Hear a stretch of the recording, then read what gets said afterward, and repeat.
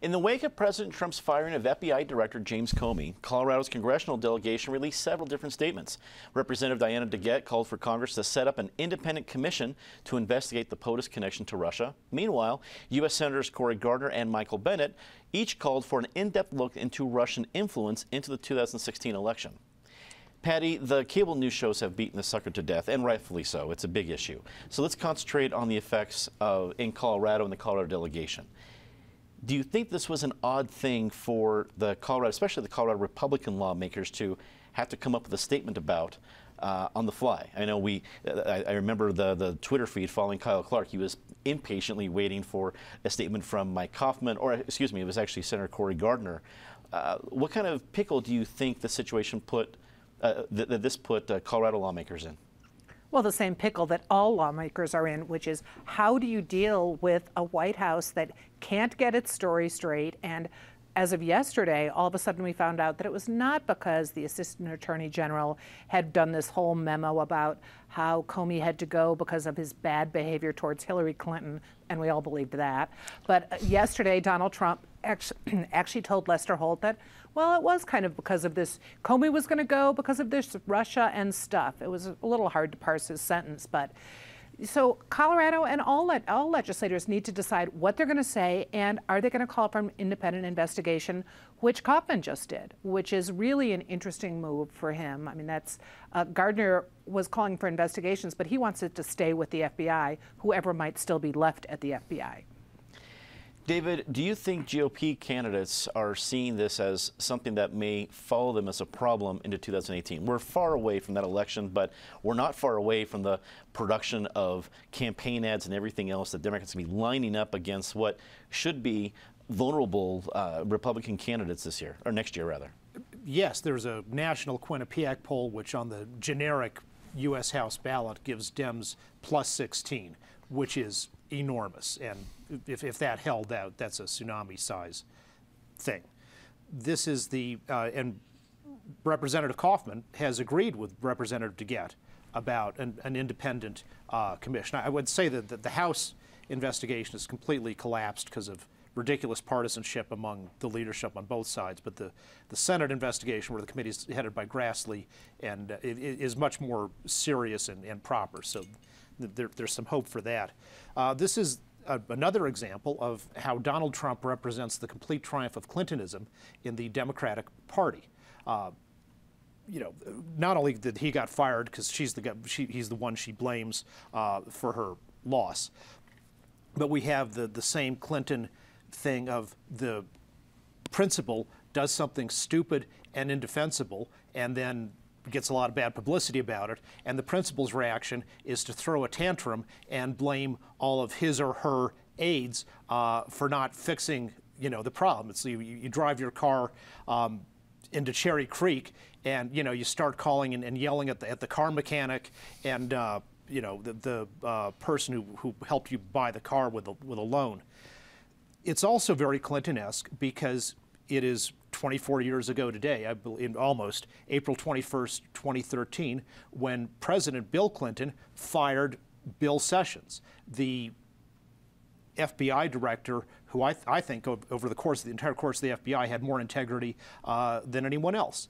And it's what the critics said at the time was right.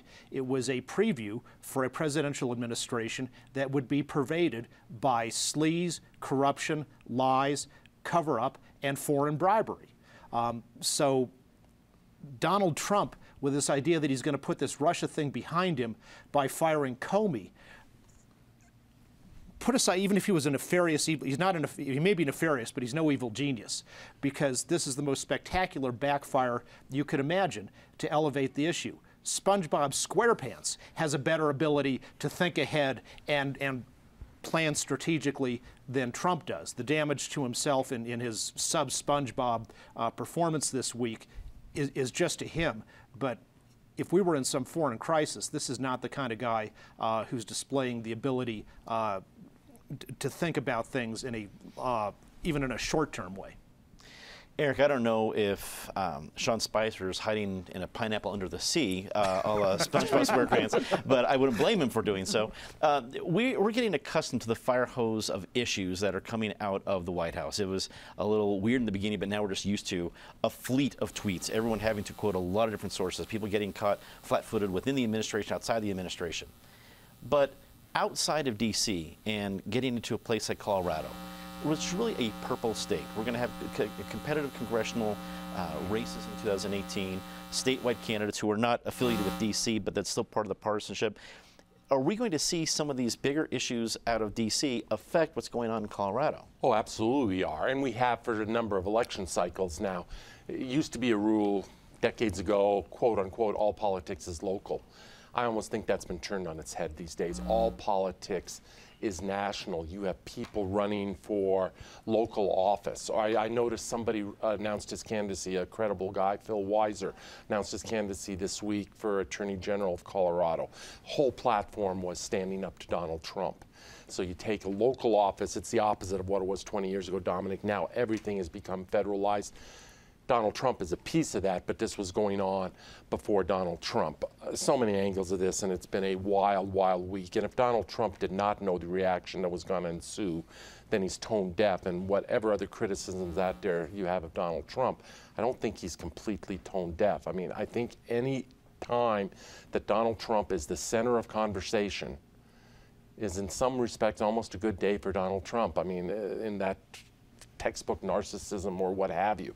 And Lord knows he is the center of conversation. Again, we are 110 or 115 days in to a 1,400 some odd day administration. It is hard to see how this intensity sustains itself. Not only was the firing weird, but the optics that followed it. The next morning you wake up to see Henry Kissinger with an unannounced, at least it hadn't been on the official schedule, visit to the Oval Office. And I'm not a Kissinger critic necessarily, but A, it's pretty dated. B, it is completely Nixonian. I mean, who staged that one? And then he's ushered out, and you bring in the Russian foreign minister and the Russian ambassador. The optics, and the other piece that just fascinates me these days is I have no idea. I used to know, okay, you give me a Democrat, you give me a Republican, and I can sort of predict where they're going to come down on most issues. I have no idea what it means, particularly to be a Republican these days.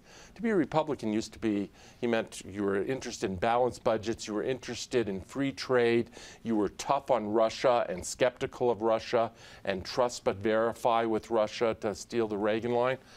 All that's been turned on its head. I have no idea, and whether it's during the Trump administration or whatever follows Donald Trump, I have no idea how they redefine what that party is. Pam, we talked about how this could affect the 2018 election here in Colorado because it's supposed to be some pretty tight races. But as Democratic strategists are coming together in these coming months and look at all these variety of issues they could focus on, what's the best way for them to look at it to not overplay their hand? First, I'm not certain you could overplay this hand. You know, if you're sitting at a poker table and you get 4 aces or a straight flush, you're pretty happy, and this is just about a straight flush. You know, I think what's happening, and to go to David's point about the Quinnipiac poll, this president is doing more to injure the Republican Party brand and candidates for that party than any possible thing I could have imagined. So I don't know if you can overplay it because he keeps giving you issue after issue, and it's not just the substance of the issue is not enough. I mean, did the president and his campaign have inappropriate conversations or ties with Russia? The cover-up is worse, and bungling the cover-up is even far worse than that. So now the problem is, did you do something wrong? But now you're showing a complete lack of integrity and an inability to tell the truth. And so that ripples throughout, and what I think we're going to see happen as we start moving into this next cycle is Colorado is a purple state. And in many ways, Eric asked the question, what does a Republican stand for anymore? And I think if you look in Colorado, you'll find the answer. You won't find it in Washington, D.C., because too many of Republican leadership there is just happy that they have power or the perception of power. They'll do and let anything happen which is why President Trump is doing what he's doing. But here locally, it's why Cory Gardner and Mike Kaufman or others are saying, we've been backed into a corner. We don't have a choice. This guy's just off the chain. Time for an independent investigation. We need to maintain some personal accountability and credibility to the people of Colorado. And that's what I think you'll see happening. But they're going to have to do some heavy rowing because this president isn't making it easy for anyone who has the Republican brand right now.